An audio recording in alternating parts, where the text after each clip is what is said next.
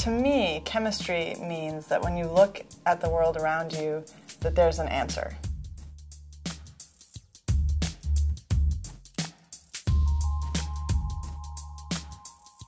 The work that I do today is in industrial coatings, and this is a really fun area to work in. So in order to prolong the life of a bridge or keep a rail car in service for longer, it is almost mandatory to coat it, and those are very high performance coatings.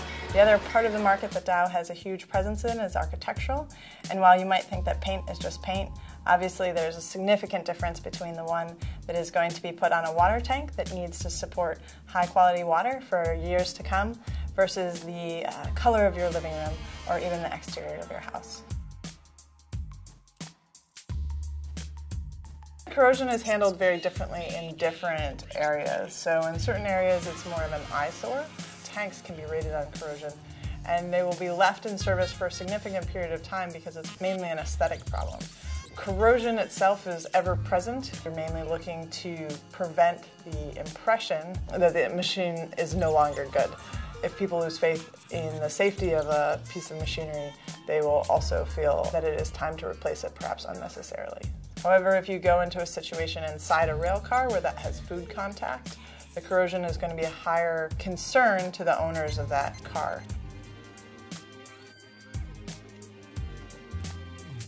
Some of the biggest challenges, I think, are actually getting a product over the line. So there's so many different great ideas out there.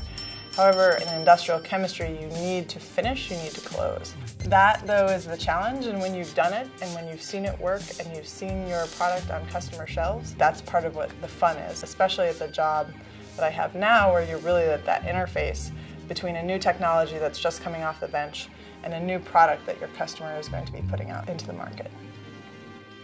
The American Chemical Society improves lives through the transforming power of chemistry.